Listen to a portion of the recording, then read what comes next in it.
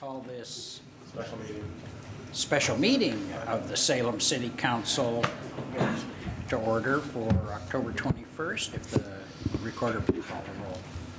Councilor Kaiser? Councilor Anderson? Councilor Nanke? I thought I did. Councilor Leung? Here. Councilor Osick? Here. Councilor Hoy? Here. Ward 7 is vacant. Councilor Lewis? Here. Mayor Bennett? Here, and I will correct that. This is a meeting of the City Council right now. Okay. Would you join me in the Pledge of Allegiance?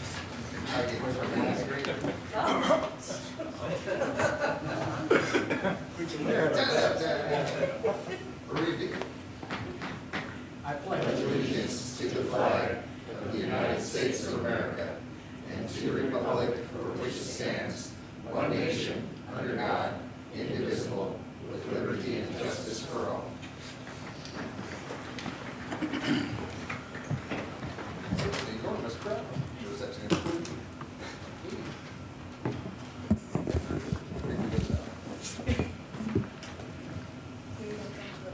Okay, I need a motion for the approval of the special meeting agenda. I move approval of the special meeting agenda. Second by Osick. All those in favor say aye. Aye. All opposed, motion passes. Any comments from the, or any additions or deletions? No. Okay. Well, no. Okay. Final answer. Final answer? Okay, final answer is no.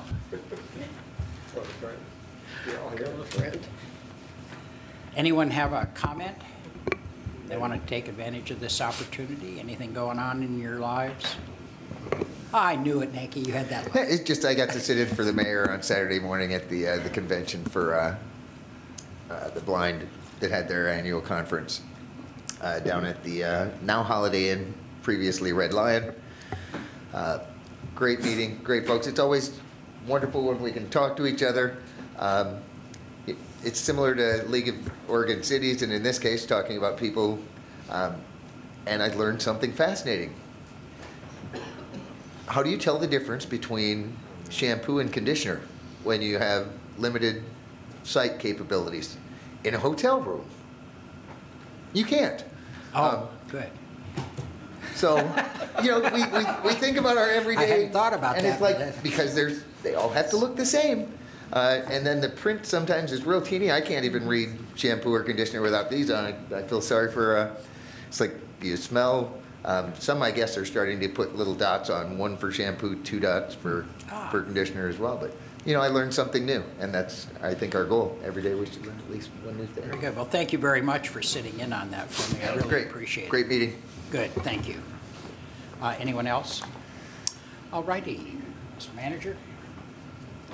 Acting Manager for tonight. Okay, our special order of business this evening is appointment of a councilor for Ward 7. City Attorney, you want to take us through how this is going to work tonight? Thank you, Dan Atchison, City Attorney. Just real briefly, I wanted to run by the procedures with everyone so we're all on the same page. There'll be a series of questions. We'll go alphabetically from councilor to councilor, from candidate to candidate, starting with Ward 1. Each candidate, before we start questions, will have an opportunity to make an opening statement. If the candidates could limit their opening statement and responses to their questions to about 3 minutes, we have time tonight, given there's only 2 candidates instead of 3 to be interviewed, but nonetheless, if you could try to limit your answers to the extent possible. Councilors are encouraged not to ask follow-up questions, so you're going to each have an opportunity to ask at least one question as we go around the room. Please try not to ask follow-up questions to limit and make sure everyone has an opportunity to ask at least one question. As far as voting goes, there's ballots at your desks. As soon as one candidate has a majority, which will be 5 votes, that candidate is then appointed. If there's a tie vote or no one reaches a majority, you'll keep voting until there is. All righty, very good, thank you. Is that all clear to everybody? Okay, very good. Well, welcome this evening. We're very pleased that we are ending up with 2 people who are available to serve in this capacity. We look forward to hearing from you. What I'd like to do is give you a chance to begin with your opening remarks, and it's about 3 minutes. Take what you need within that kind of confine, if you could, and we'll start with you, Ms. Nordyke. Good evening, Mayor, and thank you. Pull up there. Closer? There you go. Oh, yeah. I can tell the difference. You know the routine. Right on. Good evening, Mayor and City Council, and everyone who's watching. I want to join Salem City Council because Salem is in my blood. I'm a third-generation Salem lawyer. I've served on 4 City of Salem boards and commissions: the Salem Youth Advisory Commission, the Social Services Advisory Board, the Community Police Review Board, and last but certainly not least, the Citizen Budget Committee. My dedication to this community goes back to my childhood. I was born and raised in the area that comprises Ward 7, the seat that I'm here for today. My friends and I played in Nelson Park. We rode bikes in our neighborhoods, and we even put up a lemonade stand. Because of this, I know just how important it is to have safe and walkable and bikeable neighborhoods for our families. In junior high, I got my first taste of community service at the Salem Art Association's annual art fair in Bush Park. I was walking past the kids' court section, and I saw a long line of little boys and girls who were waiting to have their faces painted. Well, I am no Da Vinci, but I do have some basic painting skills. And I saw some extra paint brushes, I saw an extra paint set, and I saw an empty seat at the table. So I sat down at that empty seat at the table, and I motioned over the next person in line. I was 13 years old, and I learned a valuable lesson that day. If you see a need and you have the means, just do it. Don't wait. I also learned how cultural events like the art fair help shape our local economy and our identity as a gathering spot for all cultures. In high school, I worked part-time at Ranch Records, a locally owned small business in downtown Salem. We not only contributed to the music scene, we were a welcoming space for everyone, for artists, for musicians, for music lovers, for kids who didn't feel like they quite fit in, and many more people. We supported other businesses. We bought our stationery from Cook's. We bought our coffee from Governor's Cup. So I have learned firsthand what it is to be a member of the downtown business community, and to understand that to be a part of a small business is to be a part of a larger ecosystem and to contribute to what our city's image is. Also in high school, I joined the Salem Youth Advisory Commission, and we helped together organize a forum at the Salem Public Library for over 100 teenagers around the city to discuss issues like drug use and teen pregnancy and more. This is where I had my first interaction with city government, and this is where I learned how the city can bring people together. As I mentioned, I went on to serve on 3 more boards. And on each and every one of those, I learned more and more about our community partners and our stakeholders. I had the pleasure of serving with Councilor Cook on the Community Police Review Board, where she learned firsthand about my ideas and my willingness to collaborate and build consensus with everyone and to listen to everyone. My commitment to Salem has only deepened over time. So recently, Councilor Cook asked me to step up and encouraged me to apply. And she knows me from serving on CPRB and the Budget Committee. I served as vice chair while she served most recently as our chair. I've earned the support of many others in Ward 7, people who know me, people who grew up with me, people who believe in me. I stand ready to join Salem City Council, and I will apply everything that I have learned over all these years that I've given to the city. And I will use my professional training to analyze the issues and ask tough questions. And I will treat all of my peers with the utmost respect. And I will run for this seat. Thank you. Great. Thank you very much. Mr. Sund. All right. Well, first of all, thank you, Vanessa, for stepping up and for being here. And I've enjoyed the the little time we've had to get to know one another on the Budget Committee. And thank you to Council for being here on yet another Monday night. And the Mayor, City Attorney, and Chief of Police, thank you for being here. My story is a little different, but I do believe that I am a product of Salem. I grew up here, was born here at Salem Hospital, funny enough, which is where I work now. My mom has worked there for nearly 40 years. My dad, retired school teacher from South, who's here tonight, along with my wife. Very thankful for their support. I went to Judson Middle School. I was the first ever inaugural Judson Jaguar mascot, which was very embarrassing as a 7th grader to put on a Jaguar suit with an open face so everyone knew who I was. After graduating from high school, I left, and I honestly can say to you, I thought to myself, I am never going back to Salem, Oregon. Not for any reason other than I wanted to continue to live on the beach in San Diego and surf, and that was going to be my life. But yet here we are, and I'm in the council chambers talking to all of you, and quite thankful that I am, because I was blessed to have an opportunity to come back to Salem quite randomly to work at Salem Health. My wife and I moved up. She was pregnant with our first at the time, Charlie. He's 3.5 now. Since then, we've had another little boy, Polly Joe, we call him. He's 1.5. And we have another one on the way, baby girl, coming here in December, hopefully not tonight. So we are raising our family here, and our roots are here. I love this town. I have enjoyed so thoroughly getting to know the people of my community, the people at the hospital that I interact with on day in and day out, the wonderful people in the downtown area. It's just been a pleasure. I currently serve as the Director of Finance for Salem Health. I started out there as the Controller and was recently promoted. Great team. I would say that the one thing that brings me the most joy about what I do is the people I work with. They produce excellent results, just as the city staff here in the Finance Department and Budget Department do. That helps us make meaningful decisions about how we're going to impact the care for our community, being the sole community hospital. I'm a CPA. And I'm also pursuing my MBA online, which I have one more term.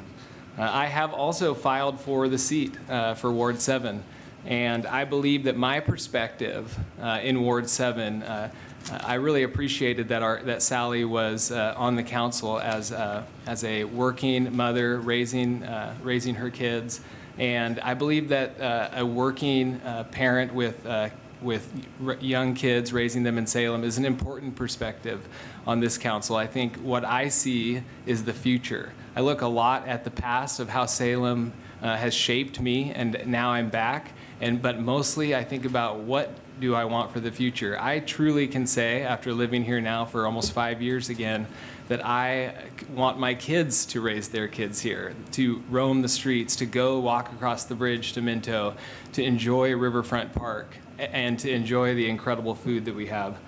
So I love Salem, and I'm very thankful for this opportunity to be here tonight. Great. Pardon me. Thank you very much. All right. We're going to take a few minutes then for councilors to ask questions. I'm going to begin with Councilor Kaiser. You have a list, or you can make it up. Surprise everybody. Thank you, Mr. Mayor. I have a prepared question. Ah, okay. It's not on the list. Ah, excellent. And as far as who to direct it at first, whoever? You All right. pick. You pick. Okay. Well, I'll pick on you since All right. you went second, so now you can go first for this question. Sorry. And it is, in your opinion, what is the most pressing issue facing the city of Salem at this time?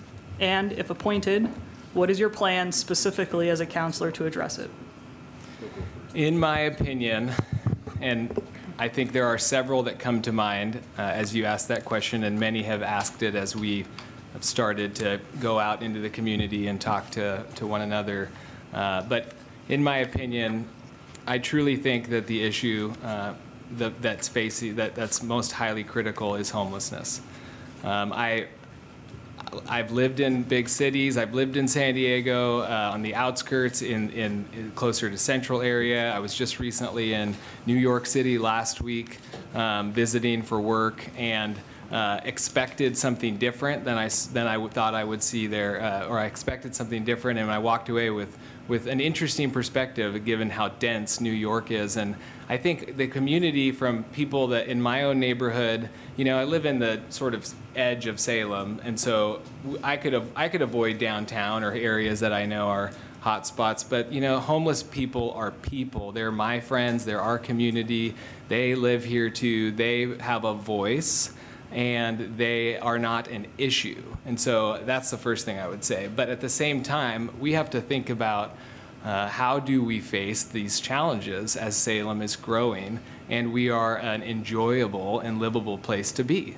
And so I think that this is an issue that is most pressing for this appointed seat because it's in front of us with the potential sit-lie ordinance, with community involvement in those forums, and a lot of feedback and a lot happening in the area. So specifically, I think that affordable housing, the housing first model, is paramount. And I have continued now to read more, and I would love to continue to do that. I'm a learning machine. I love to read and learn. And so I don't have an answer of here's my 10-point plan, but I can tell you that housing first is paramount, balanced with the being able to measure what is the return on the investment on taxpayer dollars. But at the end of the day, if we can't get those that are challenged with homeless into housing first and let them be who they are and then come alongside with services. So meeting them where they're at.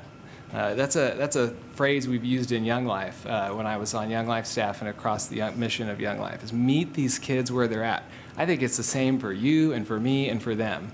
Not here's a house, but you have to do these 27 things and you've got to do them by tomorrow. So that's one thing that I think is important, and I would look forward to talking with the community of incredible service providers that we have in Salem to do more. Thank you. So I agree with homelessness being our top priority, and it's demonstrated by the City of Salem survey that everyone agrees that by a large percentage that the consensus is that homelessness should be our top priority, which informs what my top priorities are. So the city should ensure through coordination, technical assistance to social services providers, as well as our own financial resources, that members who are victims of domestic abuse or living in unsafe environments should find and have a place to live. I agree that affordable housing is paramount, but I also think that we need to look at the root causes of homelessness, because for many people, homelessness is just a single flat tire away. It's a single medical bill away. It's a single sick day away, because when you live paycheck to paycheck, all it takes is a slight switch in your personal finances to find yourself evicted. As a mental health advocate, I know that raising awareness of and destigmatizing mental health can help connect folks with the mental health care and treatment that they need. I think that the city can help in terms of raising awareness, in terms of destigmatizing mental illness, and we can work on that with our community partners. Some of the things that we can do are the sorts of things that have been recommended by our downtown homelessness task force. Things like bathrooms and showers, warming centers, helping getting people connected with the services provided by community partners to lift people out of homelessness. As we move forward, we need to focus our limited resources on increasing community engagement and on getting results. I think that there are so many different steps that people as well as the city can do, whether it's creating the micro apartments, whether it is working with the homelessness rental assistance program. We already are doing a great deal in homelessness, but that doesn't mean that our work is finished. I think we agree that there's more that we can do, and how can we balance that while looking at the limited resources that we have? And how can we do that while measuring results? Homelessness is ravaging the West Coast. It is a problem that goes to the core of who we are as human beings. And every person needs to be treated with dignity and respect. And there is so much more that I think we can do as a community to support folks. And so that is what we need to be looking at moving forward. There are many other priorities too that I hope we can discuss at other times. But I think that everyone agrees that homelessness is our top priority. And I look forward to rolling up my sleeves and working with City Council on how we can leverage our limited resources to make the most of it. Thank you. Councilor Anderson. I too am going off script for a question, and I'll start with Vanessa since Reed had the first one last time. As elected officials or appointed officials in your two cases, we have to deal with other governmental units that are here connected with our city. We've got the county, we have the transit district, we have the school board, we have the state government. And those are not only administrative people, but elected people. In fact, the governor, Governor Brown, lives in Ward 7. She will be one of your constituents. So I'm interested in you telling me how any experience you have had with dealing with the other elected officials, meaning the governor, the transit people, the school board, and the county, as well as any other experience you've had dealing with the actual administrative bodies, and how you think that will benefit or not benefit the city if you are chosen as councilor. Thank you, Councilor Anderson, for the question. So it's important to develop relationships because I think relationships are how you get things done. Building trust and listening with community partners is incredibly important, and that's something that I pride myself on. So my involvement with a variety of elected officials runs the gamut. First of all, as Oregon State Bar President, I've met the governor. I've met the Chief Justice of the Supreme Court. I've met a lot of elected officials in my capacity as Oregon State Bar President. So they know my face and they know who I am, and they know about my passion for public service. The other types of folks that I know, certainly I know folks on the school board, like a lot of people do, and I also know some important community partners. Years ago, I served on the Marion County Sheriff's Office Citizen Advisory Committee. I know that our county is an incredibly important partner with the city. And so being on the county-wide Citizens Advisory Committee, I got to meet a lot of other members and stakeholders of our community, and of course, our sheriff at the time, Jason Myers, who I understand, of course, is not in office any longer. But my familiarity with public safety issues is very strongly tied to my service with the Community Police Review Board and the Marion County Sheriff's Office. Another county-wide body that I've worked with is the Marion County Circuit Court. As the president of the Willamette Valley Inn of Court, that is a club made up of several judges and lawyers across Marion and Polk County. So I know a lot of the folks who do the business of running our judicial system locally. And our judges are well advised and very familiar with the quality of life crimes, the number of self-represented litigants, the businesses who are coming in to have contract disputes resolved. They are folks who are on the front lines in their own way of addressing community needs, whether it's domestic violence, whether it's crime. There are a variety of issues that our courts are apprised of. And I've worked closely with the Marion County Court in creating the Military Veterans Treatment Court. This was a treatment court that was created to help military veterans who are struggling with PTSD and TBI. And so I'm familiar with that process. That included working with the Public Defender's Office, the Center for Hope and Safety, and the veterans, the VA was involved, the Oregon National Guard was involved. So there were a lot of community partners that I got to know in that way.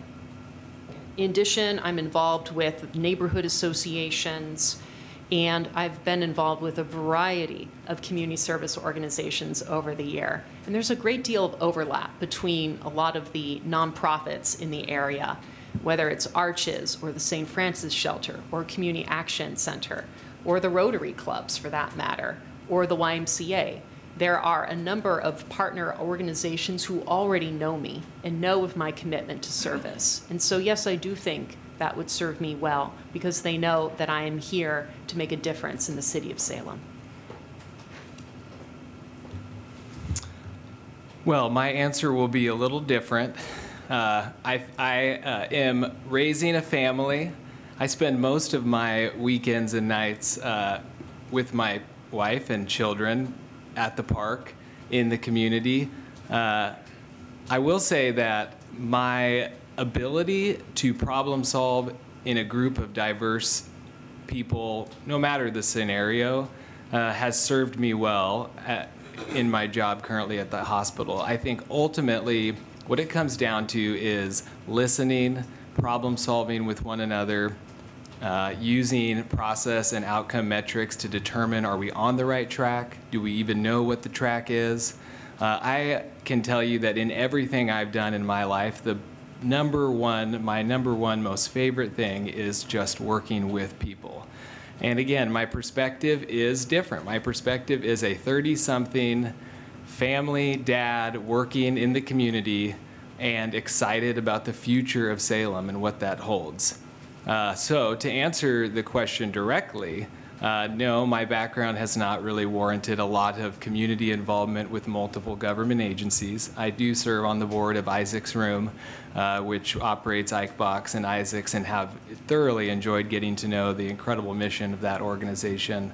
But I think ultimately my blank slate coming to the table as a problem solver and critical thinker, and my perspective in life right now in Salem, especially in Ward 7, would actually be beneficial for me if appointed to this seat. So thank you.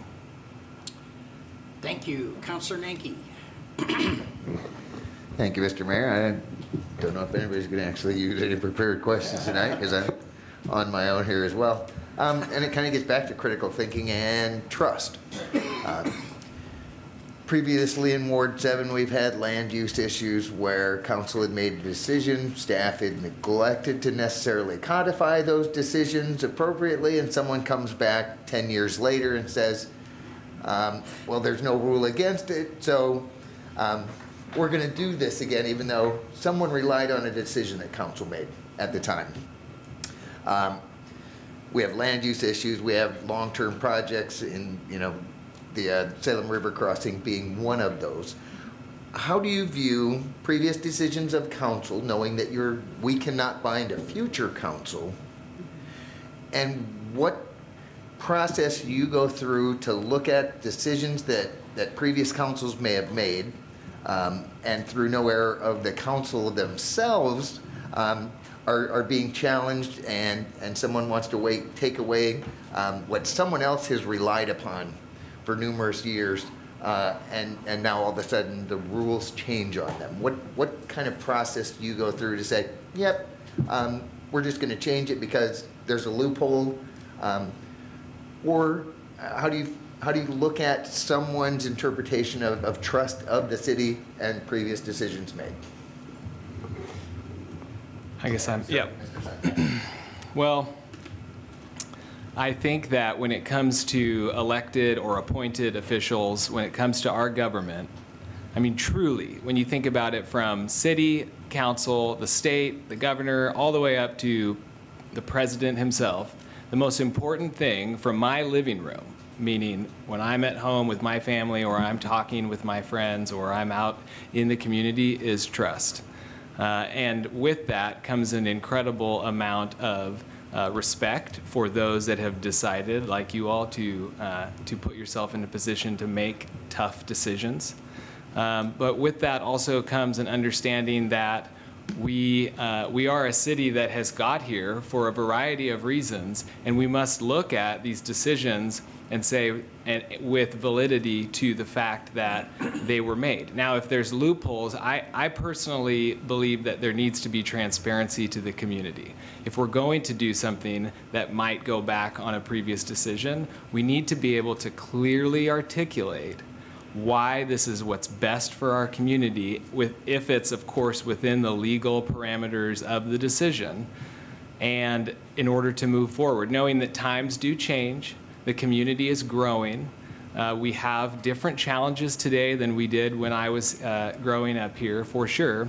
But I also think that at the end of the day, trust in those that are sitting behind the seats of the government is paramount. Above all else when it comes to how I feel about whether or not my city is listening to the concerns that I have. So I think it is important. I don't think that I would say that there's an absolute here. that 100% of all decisions should be etched in a stone and filed away into a vault, but that we should understand, how did we get here, and how are we going to move forward, and why does this make sense if that decision actually gives you that fork in the road, and explain it to the voters. More than anything, I think people just want to understand why we're doing what we're doing, why any government is doing what they're doing, for reasons that make sense to our community. Thank you. That's a great question. So I've served on more boards and task forces and commissions than you can shake a stick at. And every time I join a new organization, the first thing I want to do is to learn everything about that institution, learn what has already been looked at, what are the decisions that have already been made, ask questions about the organization, and then decide, is there something that needs to be revisited? And that is something that you do only after you've talked to the decision makers, only after you've talked with your staff. In this case would be the city of staff. These are not decisions that you make lightly. A governing body that is constantly reversing course has no clear vision, has no clear agenda, and is extremely inefficient. So I think it's extremely important to look at what's already been done and to be data-driven. For example, what were the assumptions that were baked into that assumption, into that decision in the first place? What was the data as it stood today? The City of Salem website says we're going to grow 60,000 people by the year 2035. That's some relatively new information. And how is that going to drive City Council's decisions moving down the road? Would it drive in a different direction than if the city were shrinking? I would say it probably would. Another thing, I certainly agree that trust is paramount, which is why I support having performance auditing for our city, because it can increase transparency and accountability and efficiency. One of the other things that I want to keep in mind moving forward is that if I am fortunate enough to join council, one of the things that I've learned is to recognize and assume best intentions. Everyone on this council is here for free on their personal time because they believe in making change. They believe in making the city a better place. I believe that about each and every member of this council. I think that sometimes people may agree on the why. Why are we here? We're here to make the city better. But they may disagree on the how, and that's okay.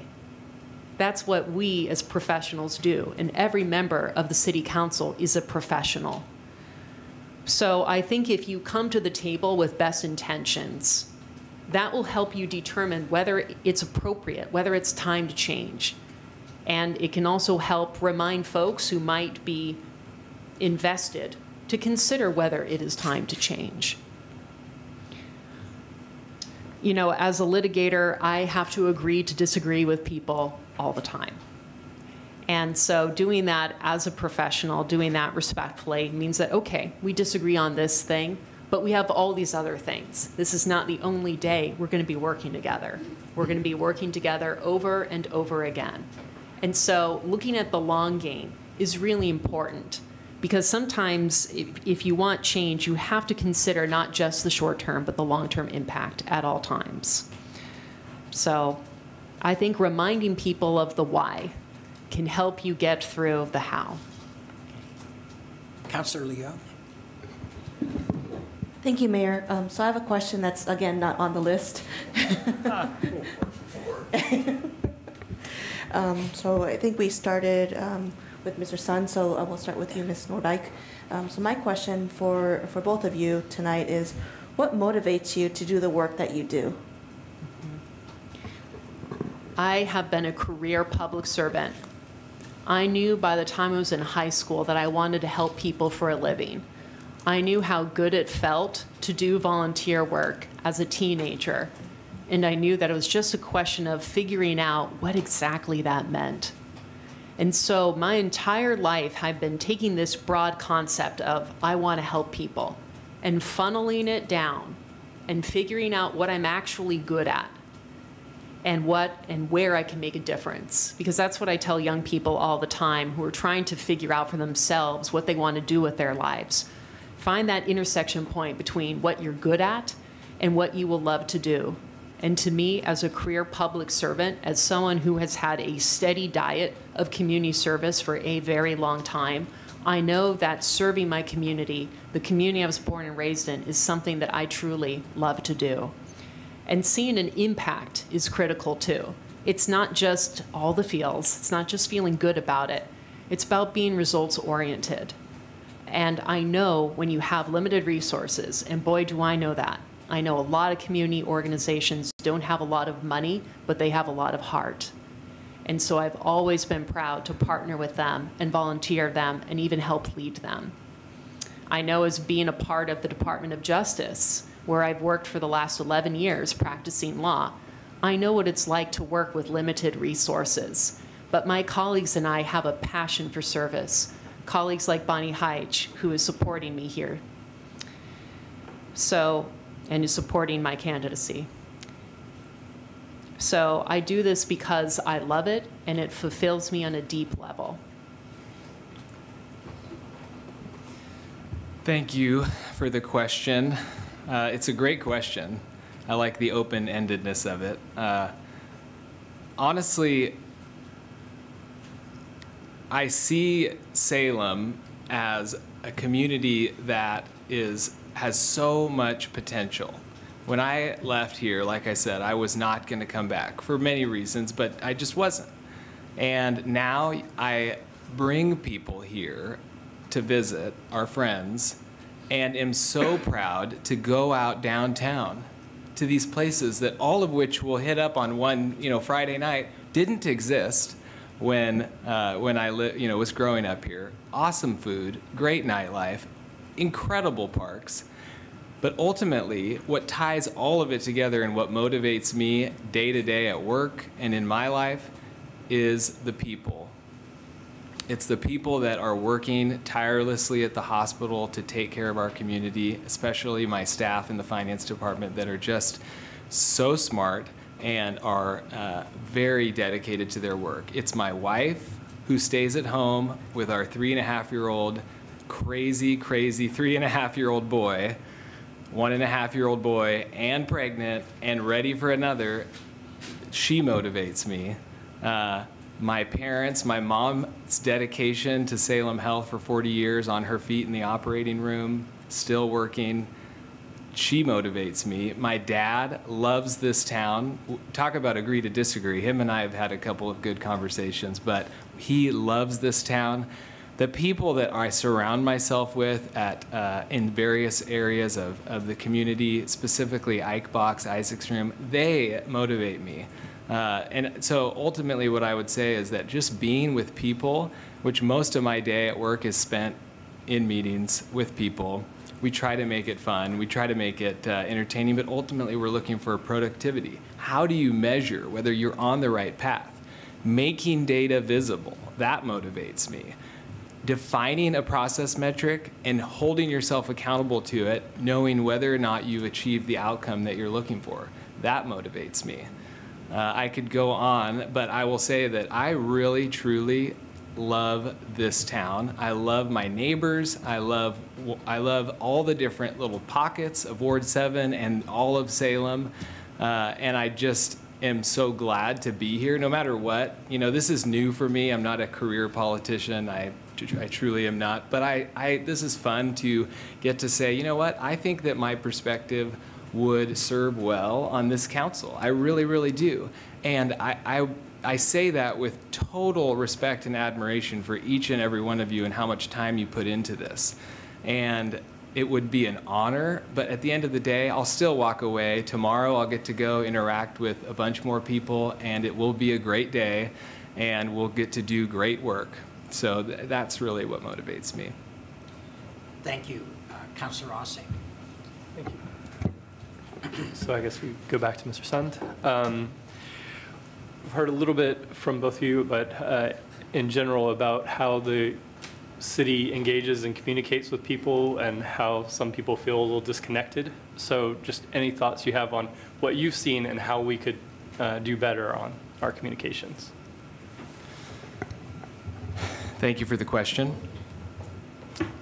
I think that, first of all, social media, okay? I love that that this is on Facebook, that council meetings are on Facebook, that there's posts throughout the day, every day almost, that there are people that care a lot about in the city that to get the message out on Facebook.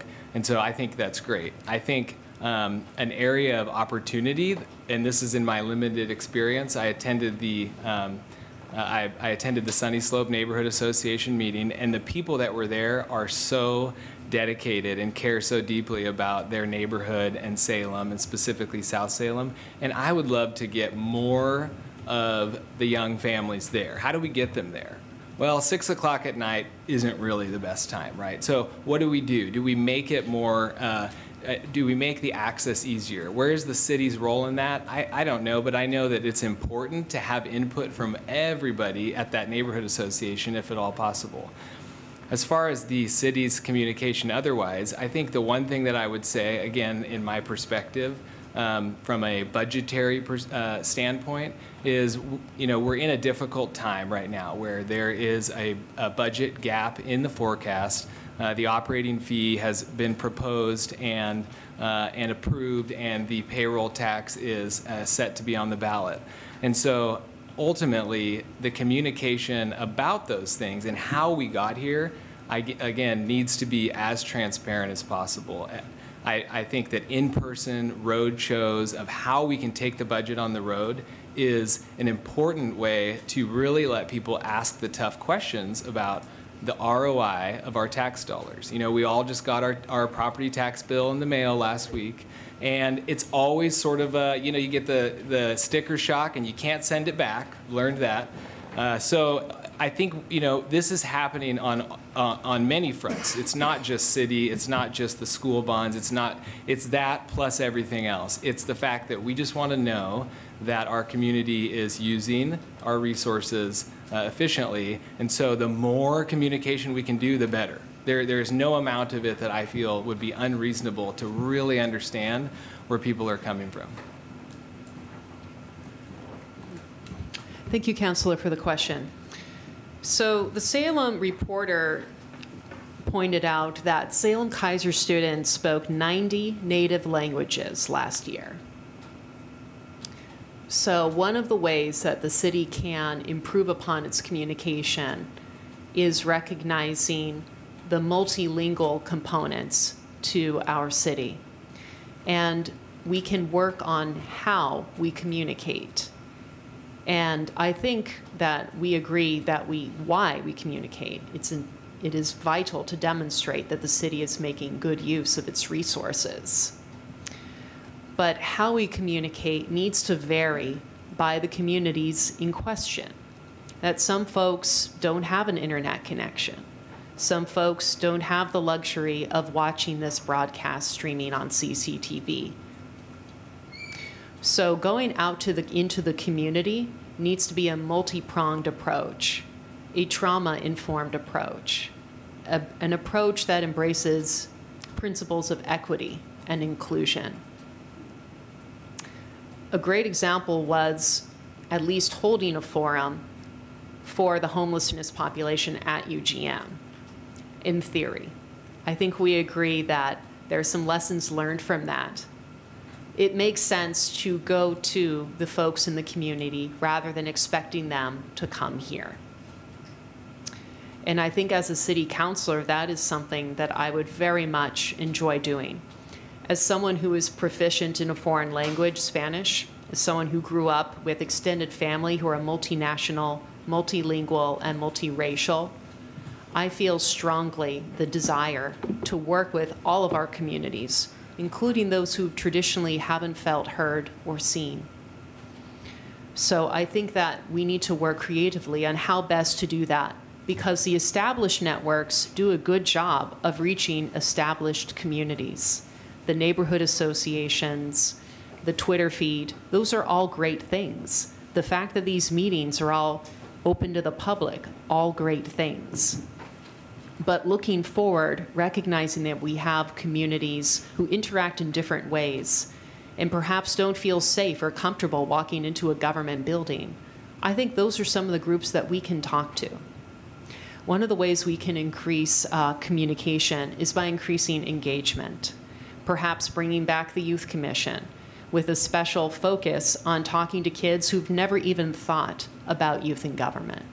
I think that this is an opportunity for us to think creatively and to recognize that city is a place of many people from many different circumstances and many different walks of life. This will be really important in working on homelessness issues.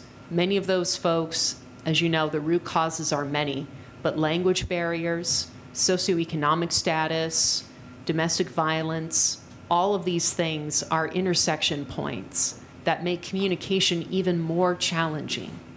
So I would welcome the opportunity to sit down with city staff and the rest of the councilors to think outside the box on communication and a wide variety of other things. Thank you. Councilor Hoy. Thank you, Mr. Mayor, and thank you, Ms. Nordyke and Mr. Sun, for your interest in applying for this vacant position. I think it's admirable that you're interested in serving your community as a city councilor. I hope you know what you're getting yourselves into. So I have a question also not on the prepared list. Because I'm one of the relatively new city councilors, and one of the things that has been the biggest learning curve for me have been around land use issues. So land use decisions are some of the most difficult and technical areas we deal with as city councilors. Neighbors, developers, neighborhood associations, and others all have impassioned opinions about how we should grow and what happens in our neighborhoods. How will you approach your decision-making process as it relates to land use decisions? So the way that I would approach my decision-making process for land use is the same way that I would approach it for other decisions in front of council, which is by doing my homework, talking to city staff, talking with other councilors, going to the neighborhood associations, and going to other groups. I think that when you make land use decisions, those can have a huge impact for years to come. Land use decisions can help transform the face of Salem. They can have huge impacts on our sustainability. They can have huge impacts on green energy and greenhouse gas emissions. So those are decisions that need to require stakeholder input from the business community, from families.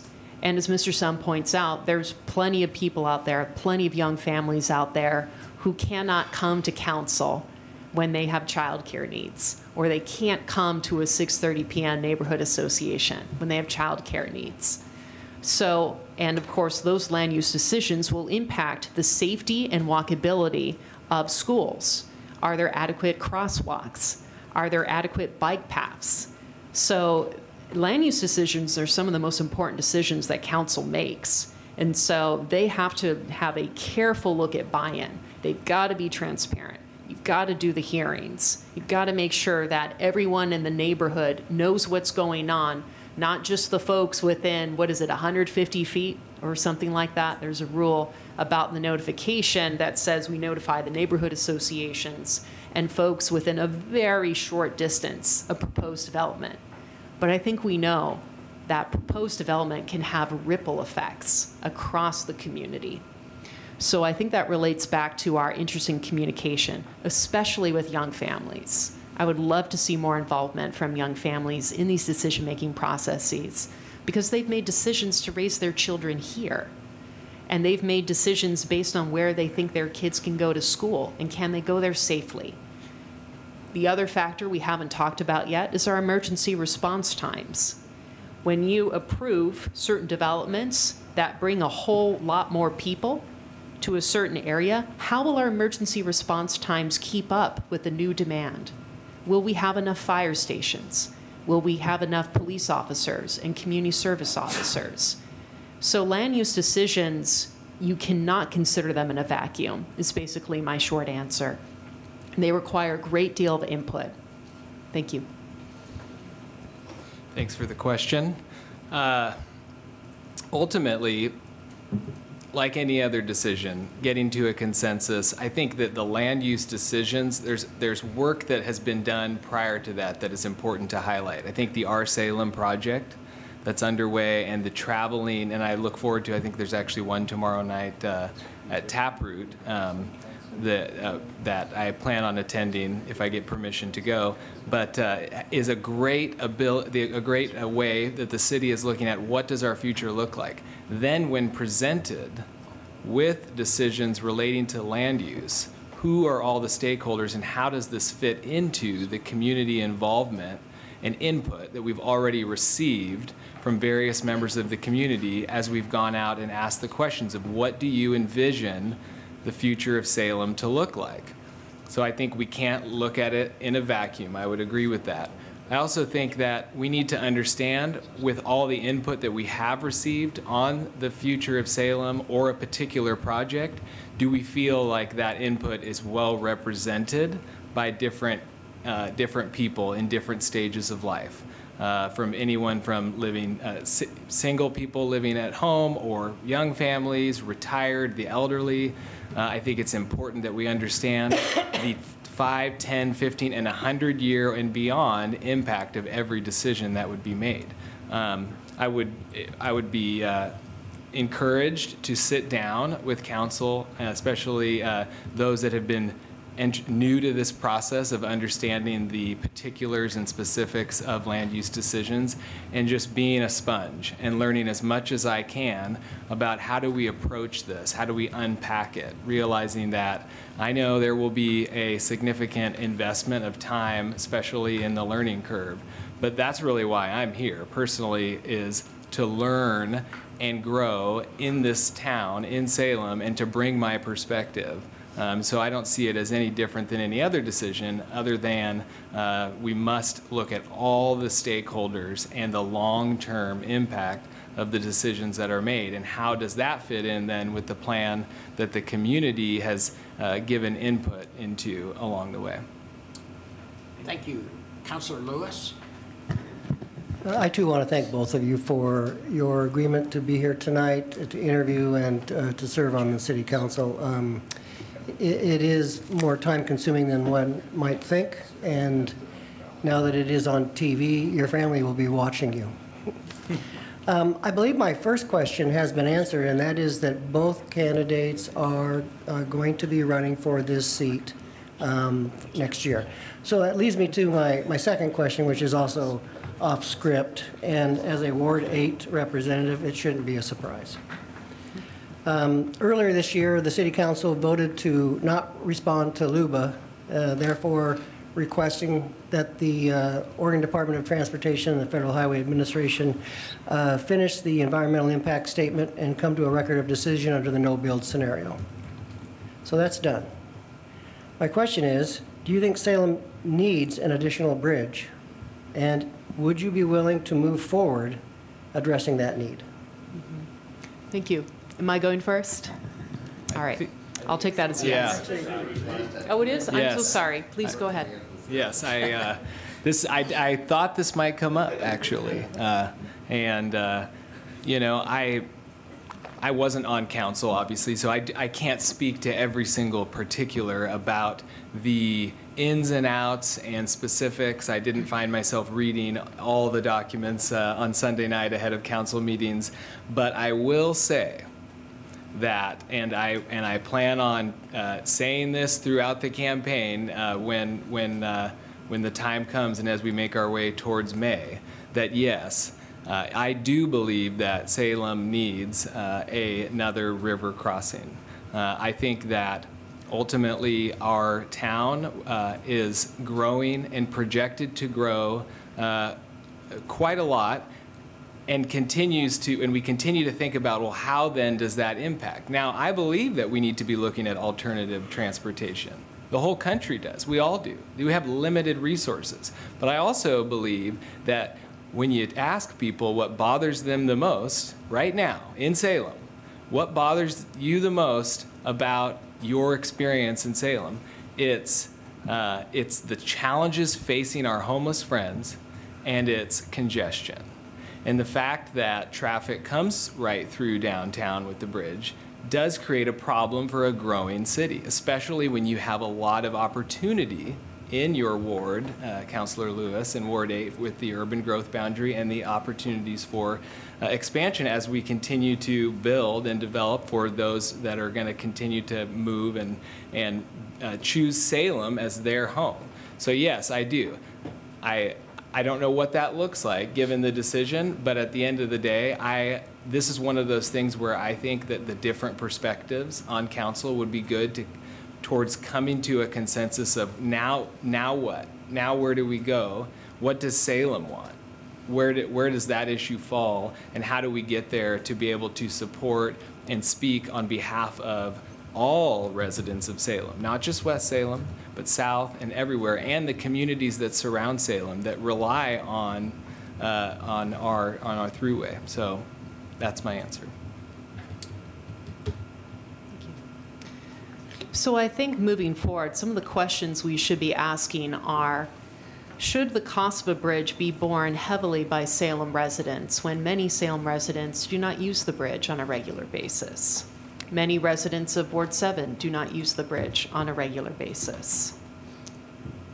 In the years to come, I believe decision makers can and should review additional river crossing capacity.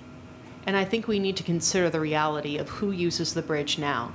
And many of those folks are not Salem residents. They're on their way to Polk County, they're on their way to Yamhill County, they're on their way to wine country, their businesses going to and from. And I think moving forward, as we determine and look at additional river crossing capacity, the planners need to set a realistic budget. They need to invite input from the community. They need to consider the impact on homes and businesses, and on neighborhoods, and on other stakeholders, and consider the fact that a wide variety of users use the bridge, some every day as they commute to and from work, some once in a blue moon, and some who only pass through Salem every once in a while. And so who should bear the cost of that bridge? And how can we work together with the fact that a bridge has a ripple effect on multiple counties around us? So I absolutely think we should look at additional river crossing capacity in the years to come. But I think we can do a better job moving forward in determining where and how and when and how much. Now, what that doesn't do is address congestion right now. And right now, there's a lot we can do. Right now, we can use our limited transportation dollars to ensure that children are getting to school safely, that people can walk in their neighborhoods safely, and that we maintain the infrastructure that we currently have, which, depending on where you live in Salem, is not very good or is excellent. We need fresh ideas, like incentivizing telecommuting. How about incentivizing flex time? So that instead of everyone being required to be in their seat at 8 a.m., why not encourage employers to offer 7 a.m. or 9 a.m.? There are some jobs for which that would make no sense, and I'm fully aware of that. But there are plenty of other jobs, a lot of white-collar jobs out there, where with a Wi-Fi connection and a laptop, you can do your job pretty much anywhere. So this is where thinking outside the box can do double duty, reducing traffic congestion and reducing our greenhouse gas emissions, something that we can consider as we look at whether to adopt a climate action plan, which I believe we should. We're one of the only major cities left in the state that doesn't have a climate action plan.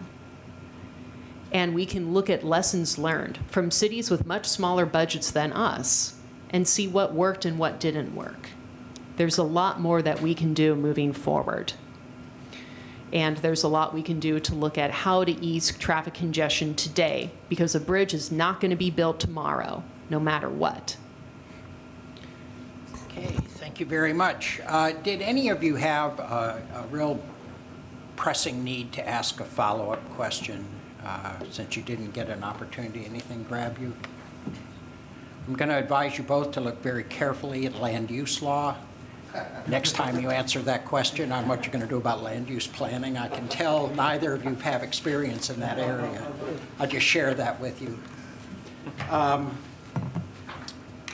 So you'll have a lot, one of you is going to have a lot to learn, I can tell. All right, should we go ahead and vote? You all have your ballots? Any questions? I gave my comment. I thought I'd stay under the 3 minutes. So. And councilors, if you would sign your ballot. Does it have to be my signature? Yes, it does. Just the first one, please. Do you want it in the envelope, or? I'll just grab them.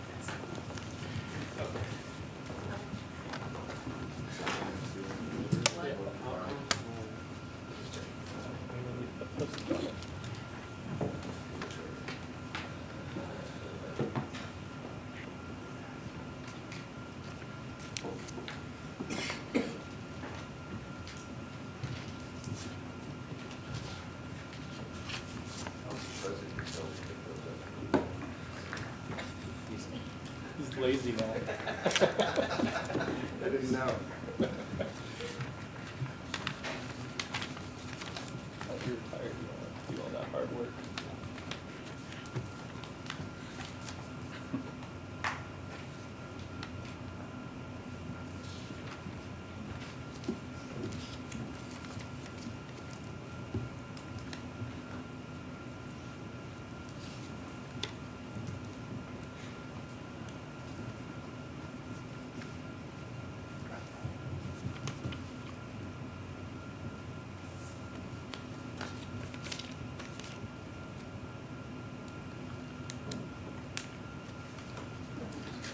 Okay, the votes are Vanessa Nordyke, 4 votes, Reed Sun, 3 votes, and Bonnie Heisch received 1 vote. Because Ms. Nordyke received a majority of the votes, she is appointed councilor for Ward 7. Very good. It's a Congratulations. It's a majority vote, so she received a majority.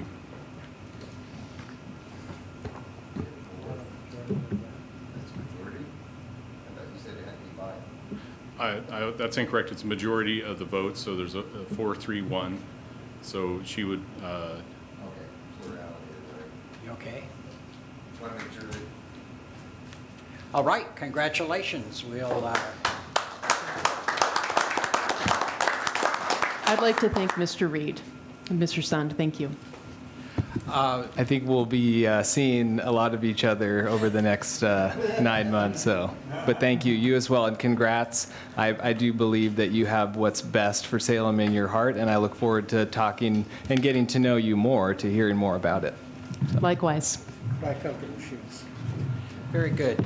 Ms. Nordyke, do you want to get sworn in tonight? Yes. Okay. We have an oath of office on this, so we'll have to go get that. She wants to do that. He'll be right back with your oath of office. Thank you. Is that okay? We just need to go get it in a few minutes. Okay. We don't need to wait, or do we open our work session? That's fine. We can go ahead. Okay. If you don't mind, Ms. Nordyke kind of sticking with us here, he'll be back in just the city attorney will be back in just a few minutes. But we're going to go ahead with our work session and work our way through that one. So I'm going to adjourn this meeting of the City Council.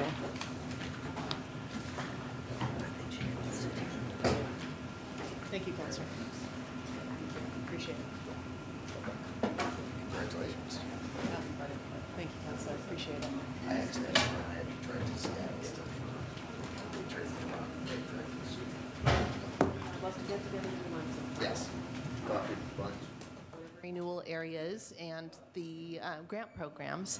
With the change in the schedule, we are breaking this into 2 separate work sessions. We will come back in March. So this evening, we're just going to cover the 2 items that are the most time sensitive, and that will be the Fairview Urban Renewal area, because that will be coming back to you here in about a month for some action.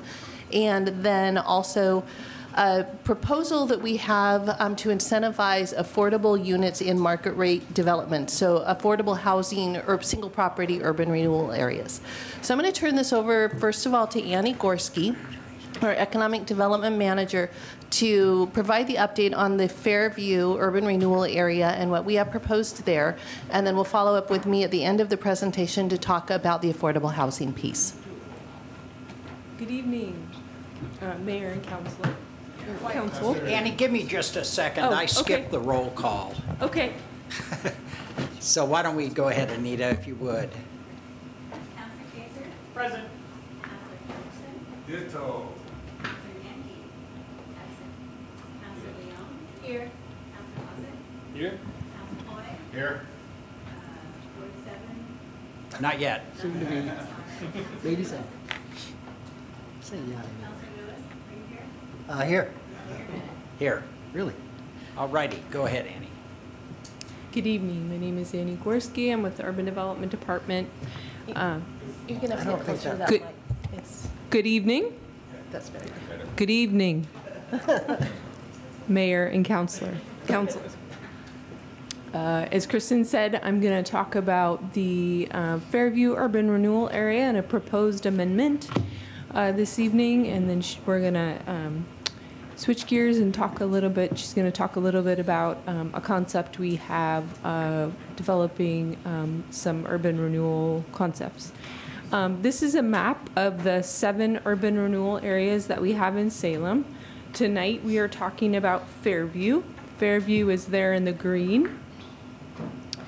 Fairview, since Fairview's inception, the assessed value in the area has increased about 845%, from 20 million at its inception to 189 million. It is also now home to about 4,000 jobs compared to its previous farming use. We will come back with updates on where we are with those other urban renewal areas in the spring. This is a photo of the Gilgamesh Urban Renewal, or the Gilgamesh Brewery in the Fairview Urban Renewal area. This Gilgamesh was a recipient of the Fairview Pilot Loan Program that we have in Fairview. Fairview was, the urban renewal area was created in 1984. It's about 390 acres, although we have the authority per the urban renewal plan to increase the maximum indebtedness, our spending, up to another 6.2 million. We are not collecting any tax increment, so we do not have that revenue. In terms of revenue or cash on hand, we have about 2 million left in this urban renewal area. Again, we're not generating any new revenue. This is existing cash on hand. It is unspecified in our current year budget. What we are proposing tonight, and would like your feedback in terms of an amendment, would help us spend or direct the spending of that remaining 2 million. We would prepare following the expenditure of that 2 million to close the urban renewal area, address existing loans, that pilot loan program I mentioned. We have 3 existing loans totaling in about 300,000 remaining that could go back to the city, or we could forgive those loans.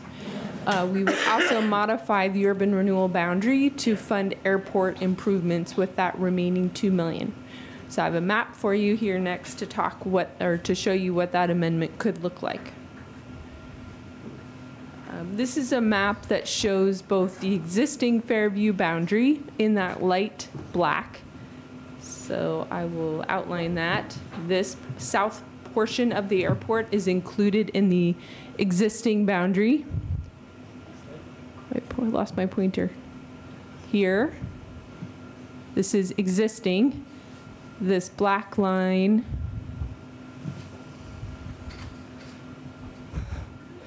I don't know where my pointer's going. Here. Talking about the part above. This is existing. Turner is to the Turner is the portion that we're adding to the urban renewal area. So we would propose keeping the south piece here, keeping the north piece here, which is where Gilgamesh and some of the other businesses are located, and then add this area that is the dotted line that includes the terminal building right here, and bring that boundary up to, excuse me? I'm not seeing where you're pointing. I can't see the pointer from here. So this is 25th, right here. This is where the terminal building is, the airport terminal. And this is the, do you have a different pointer? Can you give us a moment while we try and fiddle with the lights to see? Okay. We're looking for a different pointer as well. Okay. There you go. Okay, the old-fashioned way. Okay, can you see this better? There we go. Okay, so this dotted black line, this is Turner Road up here. This is a vacant, so Garmin is right here to the right of the vacant 10 acres, and the National Guard is to the left. So this is the stem that we're proposing to add while keeping these two, the south and north end. So the existing acreage is about 390. When we, if we move forward with this amendment and get both agency and council approval, that urban renewal area boundary would go down to about 65 acres. So we would have some acreage left to both consider opening new urban renewal areas or expanding other acreages or other urban renewal areas.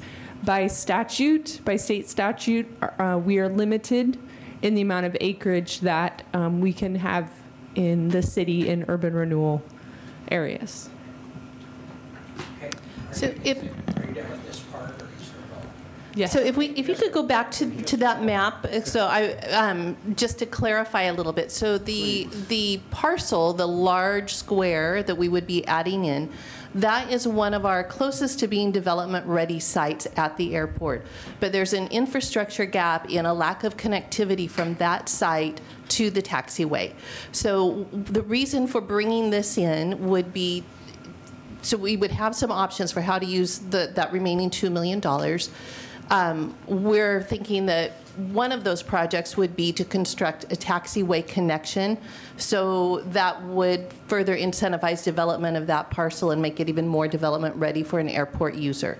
Then bringing in the terminal building as well would provide us with options to try to enter into a public-private partnership to perhaps locate some office improvements constructed adjacent to the terminal to help support revenue, generate new revenue for the airport, and then keeping that existing area on the south side of the airport in, because we may also be able to help fund or public-private partnership, or even just develop outright some additional infrastructure, hangars, buildings to support airport revenue. Okay, if there's no objection, I'm going to interrupt this for a moment to give Ms. Nordyke a chance to get sworn in.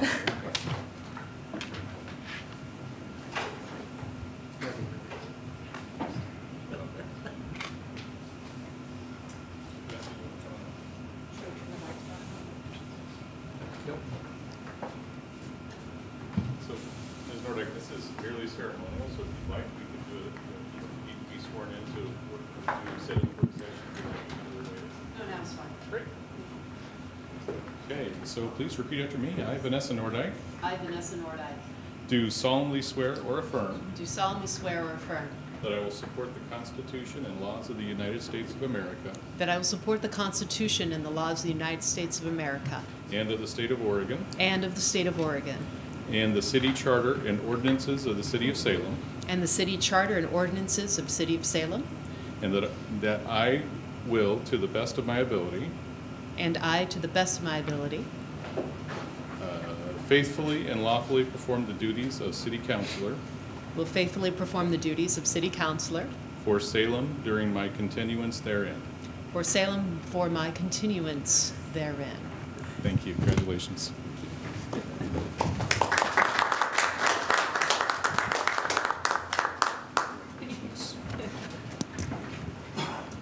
Thank you, Dan.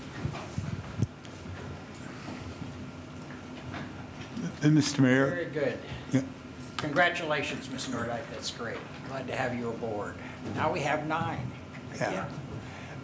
Yes. Do we want to ask questions now or at the end of I Ms. think we'll take them Gorski's? piece by piece, if that's okay. Yeah, Okay, well, since you asked first. okay. I'm sorry your pointer isn't working so well, Andy, but the one in the middle, the biggest Yes. parcel there along, I don't know what, that's the road that goes out by the, that's the way I ride my bike out of town. It goes under the Fairview freeway and that way. Industrial, Okay. yeah.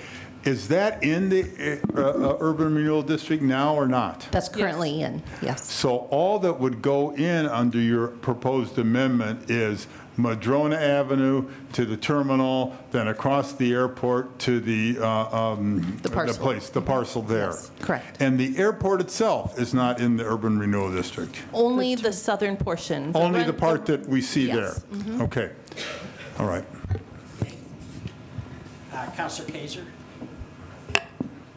Thank you. And just for clarification, so the areas that are shaded, they are not right now part of the urban renewal area? The south end and the north end are. They're shaded because we're proposing to keep them with the amendment. So the north end, do you mean the property along Turner Road? Correct. The So north the square end, property? I mean this piece that's kind of like a triangle. Yeah, okay. the dark gray areas would be the after the amendment. Okay. The addition would be the area along Madrona Avenue, the words, the terminal building, Okay. and then the dashed line over to the top right piece. And that brings connected up, my parcel. second question about the dashed line. Is it a dashed line because we're actually hoping to make improvements there, or is it because they have to be actually contiguous? Correct, they have to be Okay, contiguous. so we're making that work. So It's cherry so how stamped. wide is that? Is that like 60 feet or is it like a thin line? Or it's on a map? I also think part of the reason our consultant dotted that line is because it's proposed, right? So when the Right. boundary is approved, you would see similar to our urban renewal maps now that are colorful, right? With the boundaries, you would just see, a singular line that Yeah. showed that Okay.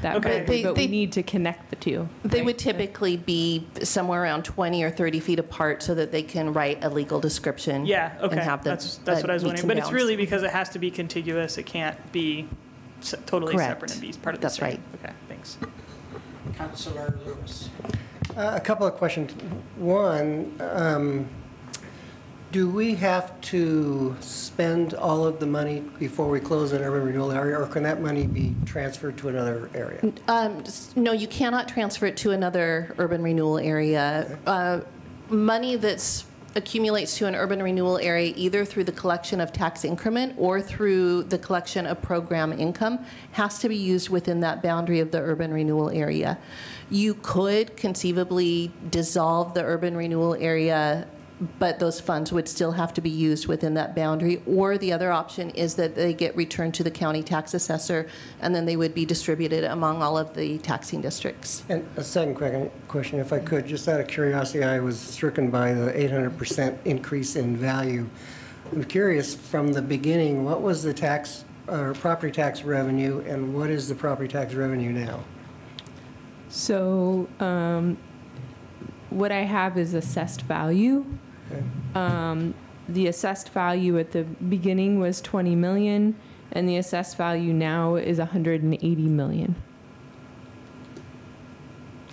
Okay. So, a lot more property tax. Significant. Revenue. I just want to use this as an example of the success of urban renewal areas, and what it does mean now as when we do close it, that's a lot of money going back into the general. And just to add to that, Councilor Lewis, that the money is already being distributed to the other taxing districts because we did stop collecting tax increments some years ago on this one. Okay, Councilor Hoy? Thank you, Mr. Mayor. So this seems like a fairly tortured attempt to create a district or a zone. Do we have anything else quite this convoluted, or do any others exist in the state that are quite this? Oh, the design? interesting? Mm-hmm. Oh, yes, yes. When I worked for the city of Wilsonville, we had a council policy that capped tax increment for one of our urban renewal areas at $4 million a year. And at that point in time, statute didn't allow you to under levy and say, we only want 4 million.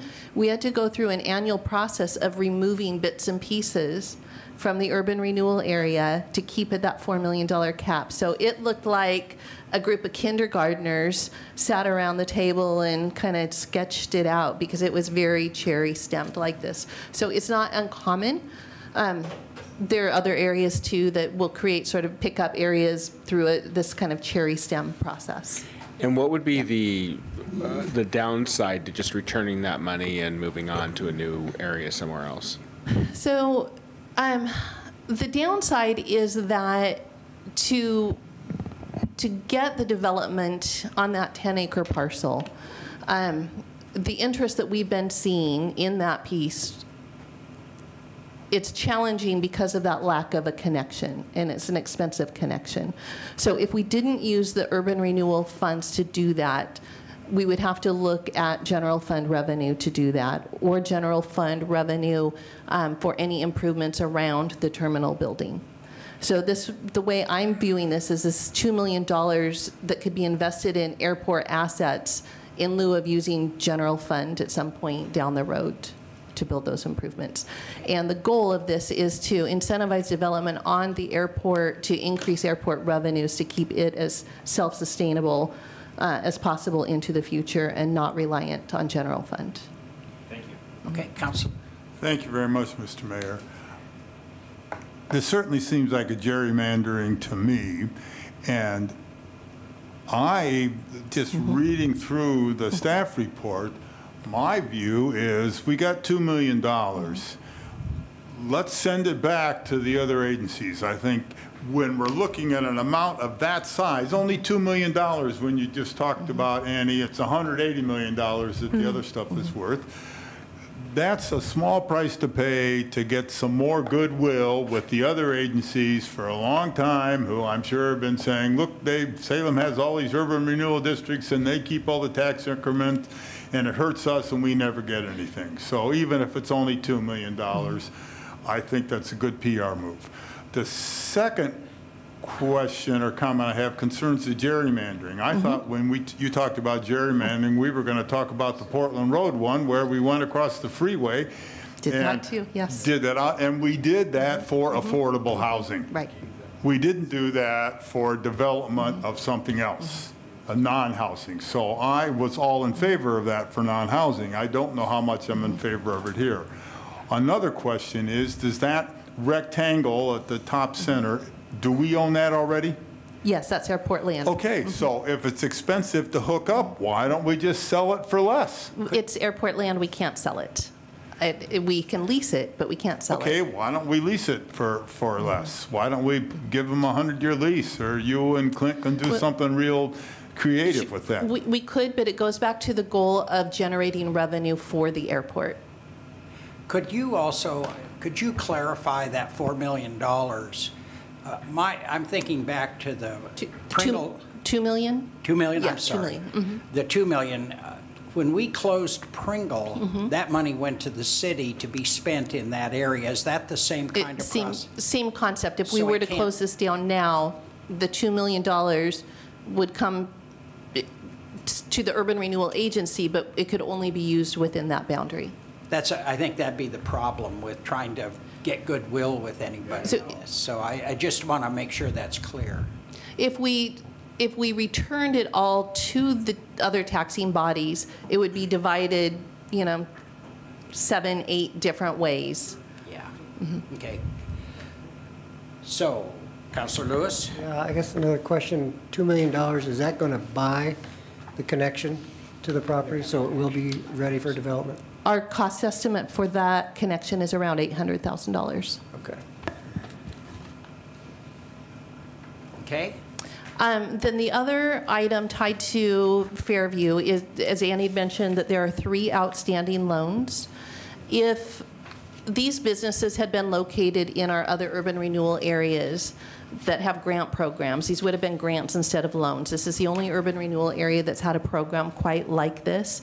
The combined total outstanding balance is around $300,000. If we're looking at closing this urban renewal area down soon, we would have outstanding balances for a number of years beyond that. And there is associated staff time when loans get refinanced, when they bring in new partners, and going through that process. So the other proposal that we would make is that we would just forgive those outstanding balances and treat them in a similar fashion to our other urban renewal areas, so that we wouldn't have to keep that accounting open for another 10 years or so. Okay. Councilor Anderson. Thank you. I'm looking at page 2, fourth paragraph, about there's no other identified projects, and the amended will add acreage to the boundary to include the airport and reduce acreage in the other areas of the URA. So what you're saying is, if the amendment is done, only the 4 shaded areas and the dotted line will be in the URA. So what is being reduced is all the good stuff that gave us $180 million of tax valuation. That's right, yes. Okay. Any further questions? And this will, oh, I'm sorry. Thank you. So I actually have a follow-up question to Councilor Anderson. In the next statement, in terms of where the money was going to be going, it's going to be going, for example, to needed airport projects, incentivize new development, and generate new airport revenue. Is there an idea of what needed airport projects, or some examples based on those 3 key pieces? Yes, there are 3 things that we've discussed through the development of the airport business plan. So we've been working on a business plan for the last year or so, and that has identified a few needed improvements or investments that would benefit future growth of revenue at the airport. So one is that taxiway connection up on the 10-acre parcel that I mentioned. The second is in the terminal building itself. The terminal building, like many of our facilities here, like this building, has it has deferred maintenance. It's going to need new roof, new siding, a lot of work to repair that. So what we've considered with these funds is, well, we couldn't use those funds for repair and maintenance. We could use them to try to bring in a private sector partner to develop office space on that site, where the airport administration would occupy some of that space and the rest of it would be leased out space to provide new revenue. So that would be another example. The third example is in that southern area that's already within the urban renewal boundary, would be to use some of these funds to develop or incentivize the development of smaller, flexible industrial space, because there is a demand for that within the community. And then as the owner of the land, or possibly even the buildings, then we would receive that lease revenue to support the airport. Thank you. Okay. Yes, Councilor Osick. And just to take that one step further, so what's the expected ROI? You're talking about putting a couple $1 million in, and we've been talking about how much the URA grows the value there. So in this situation, because we've stopped collecting tax increment, we're not looking at growth in new tax revenue in the sense that we do normally in an urban renewal area, where you invest the money and then you have growth within that URA, because we're on the shutdown path here. But if we're looking at just the growth in revenue to the airport, we have not drilled down that far. We've identified 3 options, but we haven't gone into the point to analyze which of those investments would pencil best, because there are so many variables right now that we don't know. I'd say we probably would have the most information on what development would look like on the 10-acre parcel, and that would just be straight directly a land lease revenue to the airport. And we have, information on lease rates on the airport. So that we could come up with an ROI and come back to you pretty easily for that one. The other two options, whether it's new construction at the southern end, would depend on whether or not we are acting as the builder owner of new construction or just the landlord for the raw land and incentivizing that. Those would have different returns, and we haven't explored that yet. And then the other return, if we were to do something around the terminal building, again, there are a few different variables because some of that space we would be occupying, and it depends on whether or not we were to just build and occupy for airport administration. We've been talking with the Oregon Department of Aviation. They're looking at doing a new building on the site as well, so we'd like to explore whether or not we could join forces and share space, or if we would look at just bringing in a private sector developer to partner with us. But there's so many variables along that path that we're just not there yet to have a clear answer on what the ROI would be on all those variables, various scenarios. When will we see the business plan?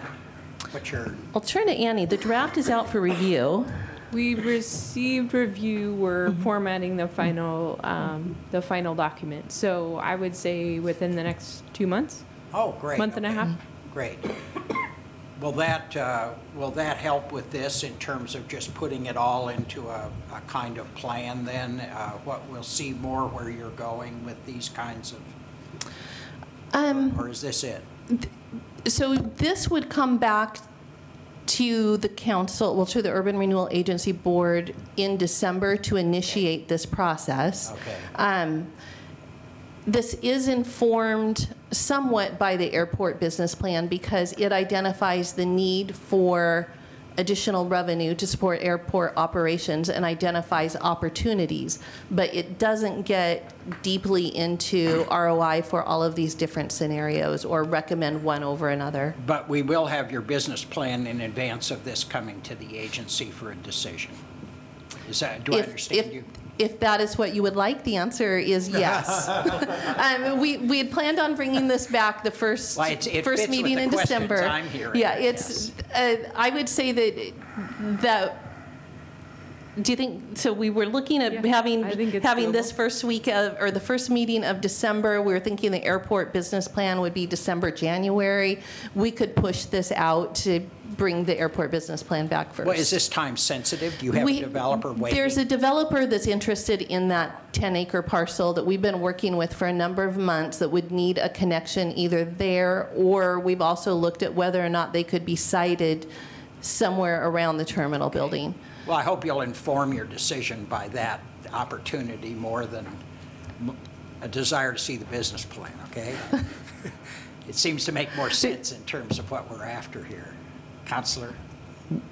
What is the reason that the Gilgamesh area that you pointed out, the triangle on the upper left, why is that still in? That seems to be pretty developed.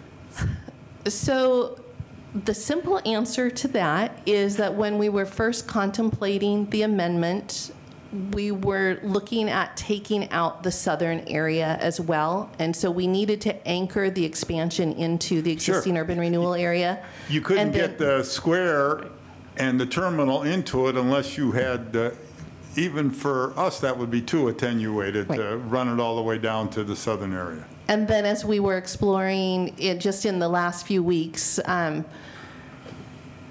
other development opportunities and looking more closely at that southern end, we decided it would be better to keep that in as well so that we're not precluding any opportunities.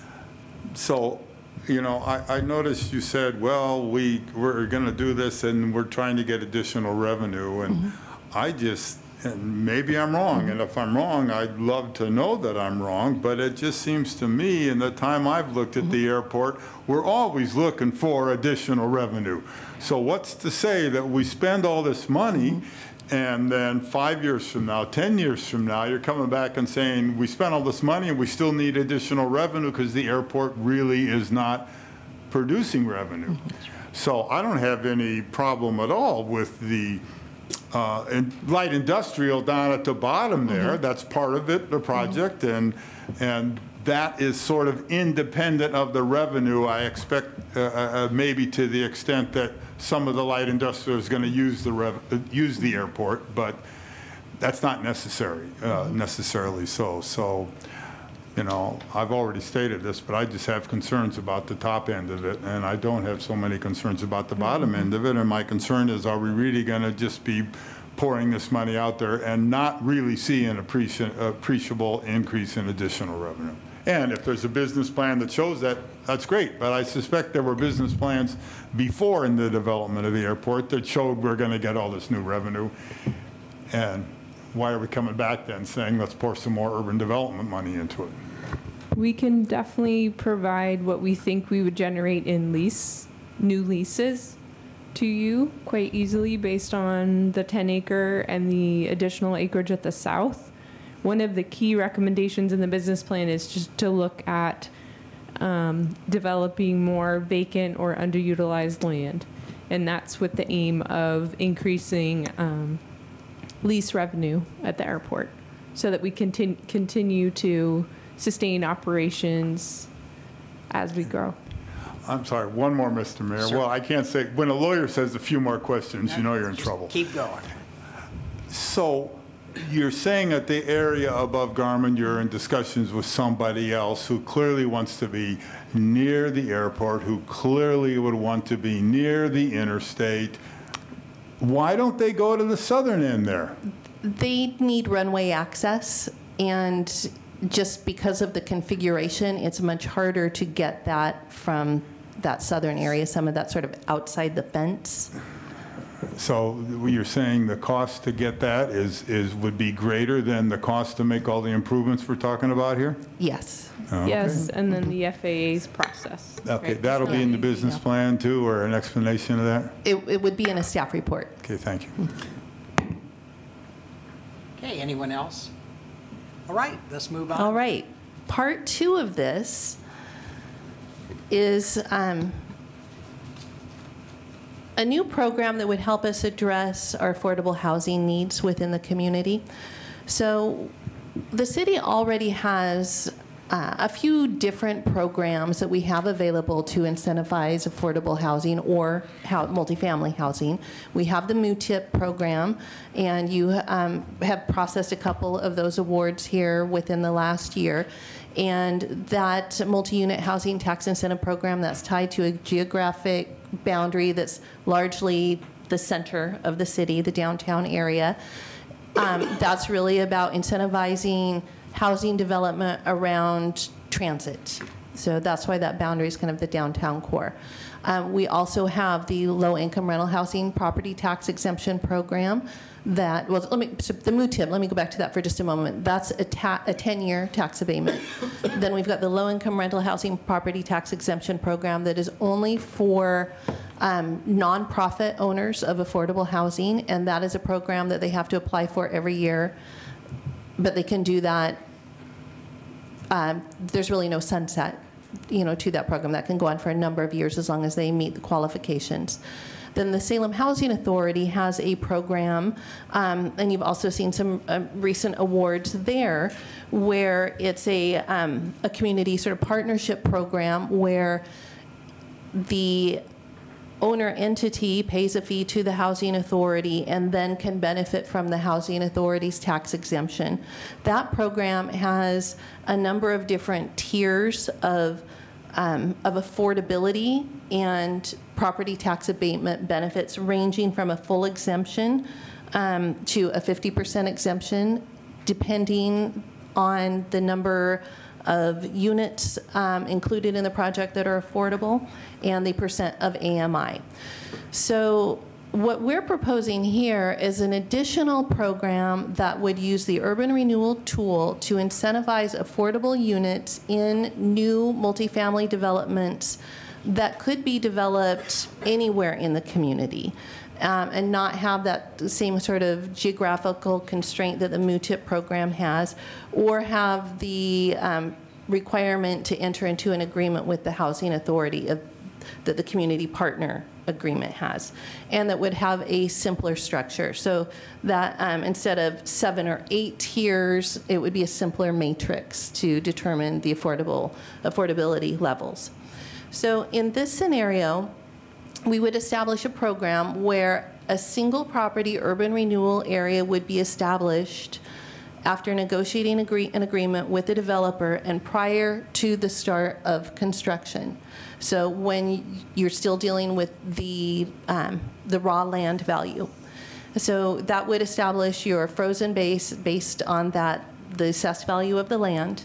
And then when the multifamily development is developed and on the tax rolls under this program, they would pay their property taxes, and then they would receive a rebate back through the Urban Renewal Agency. That rebate would be dependent on the number or percentage of affordable units within that development. So the table that we have proposed after some consultation with developers about what would pencil in a pro forma would be an AMI averaging at 60%, so maybe they would have some 30% units, maybe some 80% units, but the average would be at 60% of the median income. For a 20% of the units being affordable at that 60% AMIs, then we would provide a 97% rebate. And then we would have 2 other tiers with 12% of the units would generate a 77% rebate, or 8% of the units would generate a 57% rebate. So that's kind of the draft matrix that we've run through some developers, and it seems to pencil and make sense to them. The table that is within your staff report is for a 200-unit development. I think for this to work, we would need to limit it to maybe a minimum of a 50-unit development. Anything smaller really doesn't pencil too well. So we were looking at this with the pilot project out on the North Campus of the State Hospital, where there is a subdivision that is currently underway with about a 240-unit multifamily housing development planned.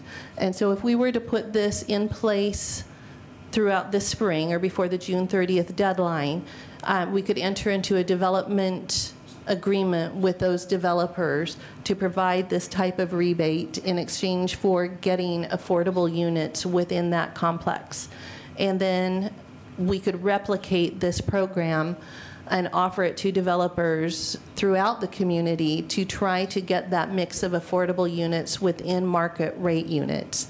One thing that we hear pretty commonly is that we need more affordable units dispersed throughout the community. So this is one tool that could help incentivize that.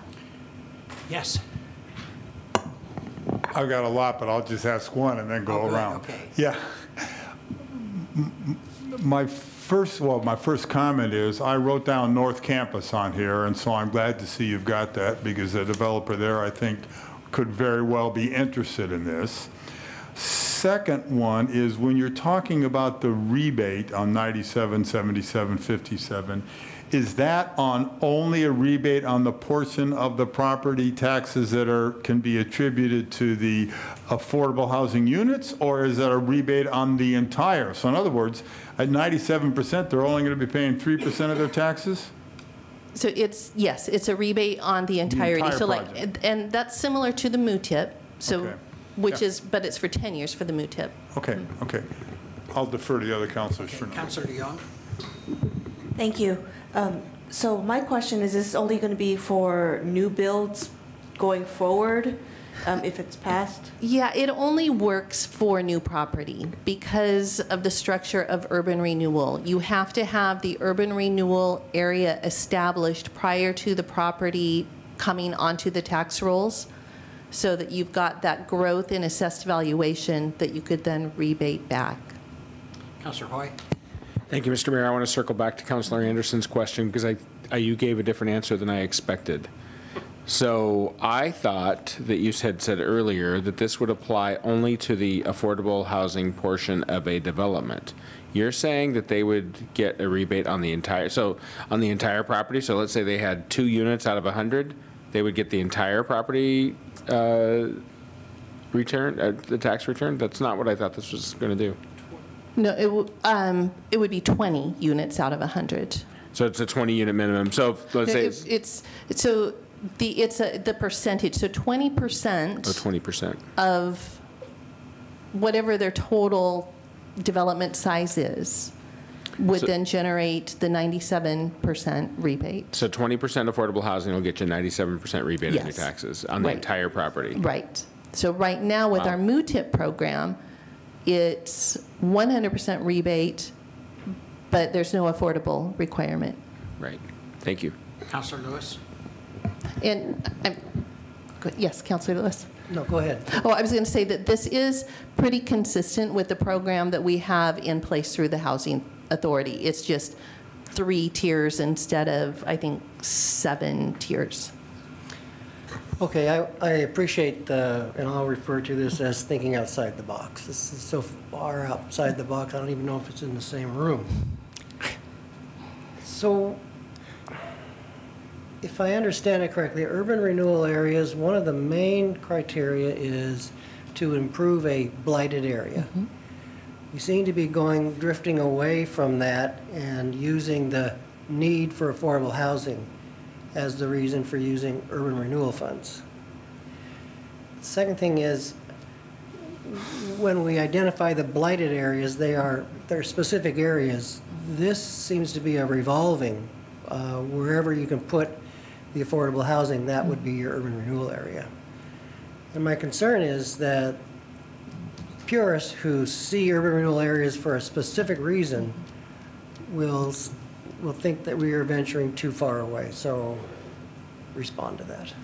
Sure. So state statute does require blight findings.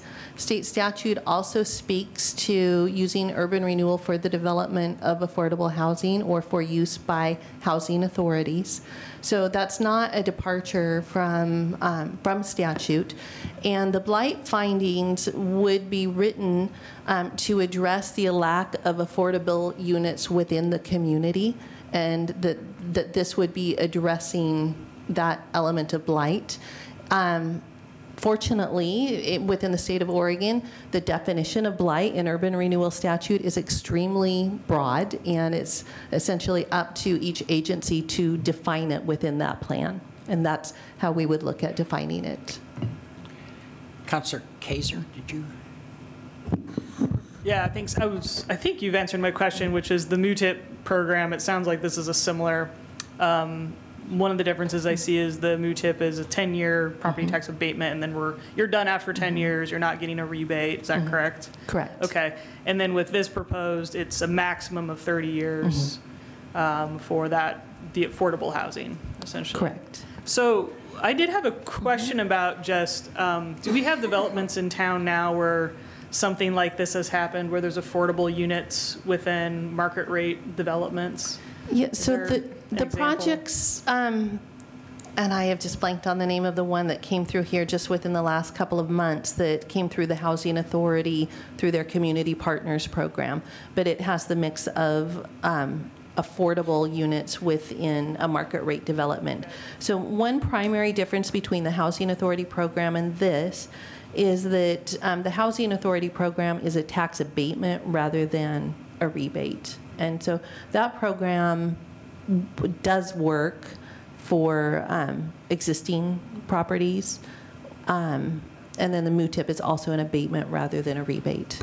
So just on the ground with the affordable housing units intermixed with market rate, what does that look like? Is that just like a cheaper unit, or like, I guess I've never seen one maybe, or been pointed out obviously like, this is the affordable housing unit versus this is the market rate. So like they're generally fully integrated within the development so that you don't know which one is the affordable one or the not affordable one, and they're expected to be built to the same standards. Oh, okay.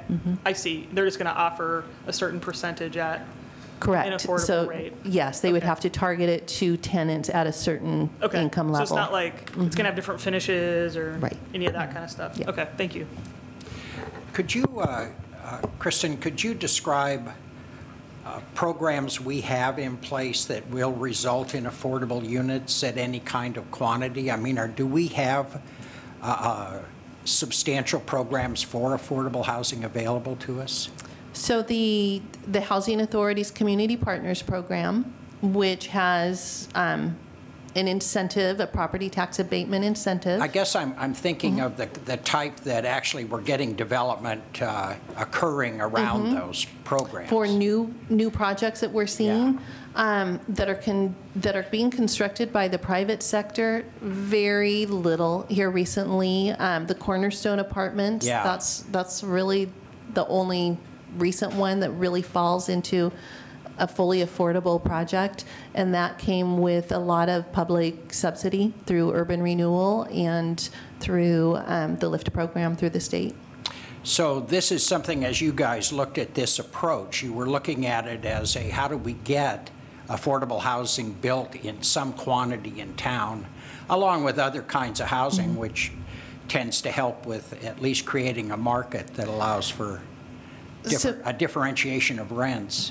Correct. So another tool to get it dispersed throughout the community and not just in certain areas of the community. But then another reason is that there is a lot of data now that shows that when you integrate affordable units into market rate developments, it helps bring people up out of poverty. Yeah. Okay. Thank you. Councilor? I'm all for rebates to bring affordable housing, just a different end of the scale to me than what we talked about at the airport development. And I don't mind giving 97% to somebody who's a rebate to somebody who is going to develop 20% of the units. Can we go, why do we go with the 20% as opposed to going higher? Why don't we give 90% at 30% of the units and then move down? Could you discuss that, please? The reason that we landed there is we've had a bit of back and forth with developers just about the pro forma and what pencils, what they could make work. And then we're talking about, creating these new sort of pocket urban renewal areas. Well, and the mayor asked about what's going on with the private folks. And so I just immediately thought of the Coes development, which is in an urban renewal area. And the other developments that have been down there are pretty much market rate from Park South all the way up to, I don't know what it's called, but Paul Gaylor's thing. So if we want to disperse, is it still possible to hold conversations with these people to say, look, you can get 97% rebate on your taxes if you just make 20% of your units affordable? Conceptually, yes, but in these particular cases, they've already benefited from the MUTIP. Okay, and they got it. Then the final question I have is, one of the big problems with affordable housing is how it pencils out, and this is obviously a way to get that. But I also know that one of the big problems is the cost of the land.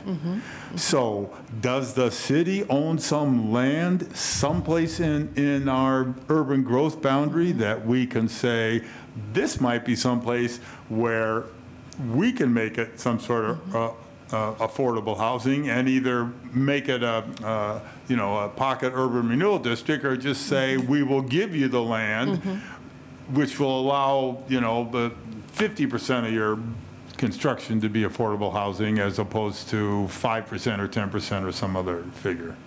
And one property where I think that that we do own and that we could look at that, but we wouldn't need this model, is the property that we're acquiring, or where the UGM is, and the Saffron property. So as we start looking at future development plans there, I think affordable housing is certainly something. And that is in the downtown, so that was that. Yeah, and so you could start with that as opposed to coming into the back end of projects. Right. Very good. Yes, Councilor Hoy. Thank you, Mr. Mayor.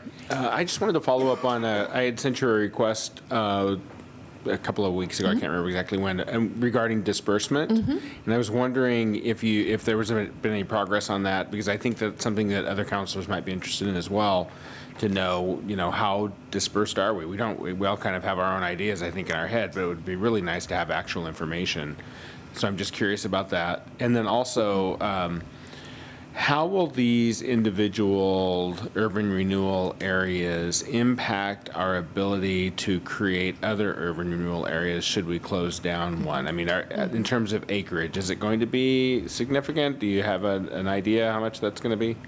So projects like this, I would say on average, we're going to be looking at anywhere from 8 acres to 15 acres. And for example, this one here, we can certainly do within our existing capacity. We have the 15% cap on how much land we can have in urban renewal areas within the city. We're at about 13%. When we remove that acreage out of Fairview, that's going to free up quite a bit of capacity. So, we would have the capacity where we could do a number of these smaller ones. This isn't something where we're going to be having people just, lining up and beating down the doors to do this. But it would be a tool that when we're in conversations with planning and they're talking about a new development coming in, wherever it is, that then we could present as an option to try to get units there. And it might be 5, 7, 10 of those coming up over the next decade, maybe. Thank you. Just to follow up, and I apologize if you already answered this, but is anybody else in Oregon doing this, or would we be the first, or where did we get this idea? Yeah, so we would be the first for doing this for affordable housing. We wouldn't be the first doing the single property urban renewal areas to provide a rebate. So this idea came out of work that I did in Wilsonville. Coming out of the recession, we had a lot of 2 million square feet of vacant industrial space. And so we established a program similar to this to incentivize investment in those big vacant warehouses. Okay, yes, Councilor. And I just wanted to get a sense of what the program would look like to administer this, in the sense of, for 30 years, are you going to be checking on these things, and how's that kind of audit going to work, and are they going to be adjusted? Do you just move them down a tier if they start offering less affordable housing units, or how does that get enforced so that they continue to provide that benefit that we're looking for? So we foresee administering this in conjunction with the low-income rental housing tax exemption program, where we do annual check-ins and verifications that units are still affordable, and site inspections. So we would just sort of bundle this administratively with that program. And then in terms of the affordability threshold, conceivably, a property owner could opt to go from 20% to 15% and have that adjusted. It would be, I think, challenging because they are going to be using that basis in putting together their financing package. And then the 30-year period, the developers are interested in that 30-year time frame because of the SDC waivers that we offer for affordable development. So they would want to keep units affordable for that 30-year period so that they could benefit from the SDC waiver. That's all part of the pro forma as well. They could sell, they could refinance, and the units could go back to market rate, and we would unwind, close down the urban renewal area, and they would forego the rebate. But I think it would be challenging for them to say we want to go from 20% to 15% with how their financing would be structured. I just meant more if they, people try to do things where, well, now I've got the rebate on the books, I'll just start charging market rate for everybody. So if your review finds that they're charging market rate, that there would be some repercussion rather than just. Any other questions? I had a question. Oh, I'm sorry. I already asked Oh, Matt asked it? Okay. Anything else then, Kristen? So our next steps is that we would plan on bringing both of these back to initiate the process in the December timeframe. And with approval to do that, then move through the amendment or creation process early into the next year and into the spring. And then we will also be back in March to talk about opportunity zones, enterprise zones. Our enterprise zones are going to be up, they're on a 10-year renewal cycle. Those are coming up for renewal through the state. And our other urban renewal areas to talk about the grant and incentive programs. Very That's it. good. All righty. If there's no further questions, we are adjourned.